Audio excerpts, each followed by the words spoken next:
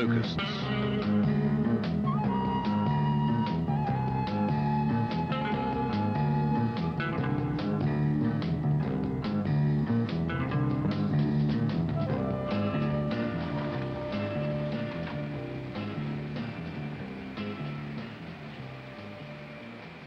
The plague locust periodically ravages vast areas of eastern Australia.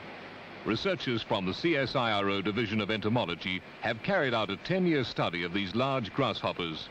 In the laboratory, animals are raised to study their growth, what they eat, and their reproduction. Nitrogen gas is used as an anesthetic. Work in the laboratory helps to understand the individuals, although the most interesting feature of the locust is the way it behaves in the field. Huge swarms build up and travel large distances quite quickly. When they reach green plants like crops or grass, they can do serious and costly damage. Under the microscope, their age and the food they have eaten is studied. Although large by insect standards, locusts fly relatively slowly, so they need wind assistance to cover the great areas they travel. The object of this research is to develop forecasts for plague cycles. From central New South Wales to breeding grounds in southern Queensland to large-scale attacks on riverina irrigation areas, they travel hundreds of miles. To track their path, as they fly mostly at night, radar is being used. From the southeast into areas in Queensland where we've had rain, this season we seem to have, we're likely to have a lot in the northwestern plains, and we could get another big migration if there's any depressions that bring rain anywhere in this area. This month we should run from here up through Kinnabarabra, Narrabri, Goondiwindi, St George, I think Roma, probably Charleville, and come back on that track through Cunnamulla, Burke, and here.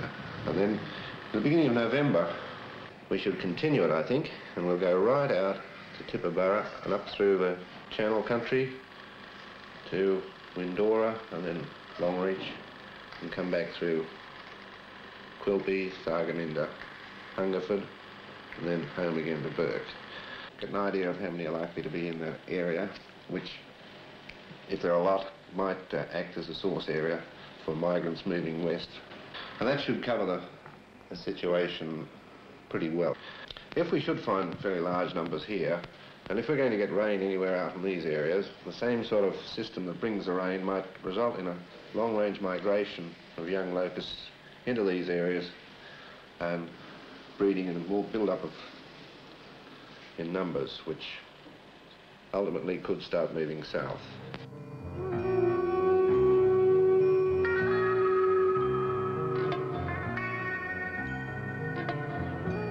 At sunset, the locusts begin to fly, and the CSIRO scientists are using a type of marine radar which can detect individual animals or a swarm.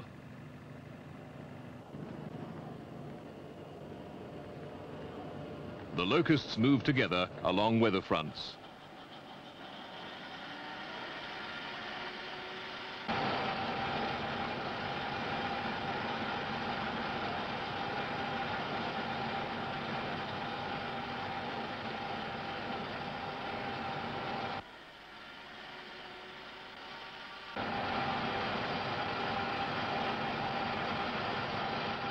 The flight patterns are recorded using stop-motion photography.